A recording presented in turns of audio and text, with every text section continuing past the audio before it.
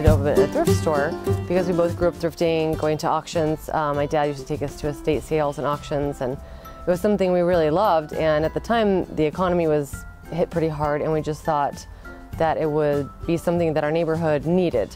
And there wasn't anything like it nearby, so we decided to open a thrift store in our neighborhood to help it. We actually started this on a shoestring budget. Everything was used. I don't think we bought anything new at all. All of the fixtures, but all of our clothes racks were all used, purchased from other retail stores that were closing down.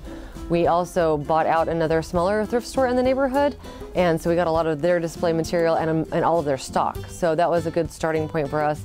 We also had all of our own stuff that we wanted to get rid of, and then our friends really came out in full force and like donated things to help us with merchandise and stock. We accept pretty much anything that can be reused by someone else. We're happy to give things a new home, saving them from the landfill. We take clothes, furniture, books, movies, dishes, artwork, anything that someone else can reuse. Basically, there's a short list of things that we don't take, but for the most part, if someone else can use it, we'll find a good home for it.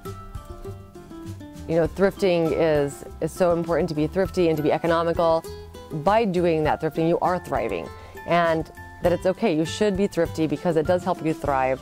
And I think that's kind of where that name came from. And it also has that old kind of like supermarket feel, like an S&S grocery store, and we really like that ampersand and the alliteration of thrift and thrive.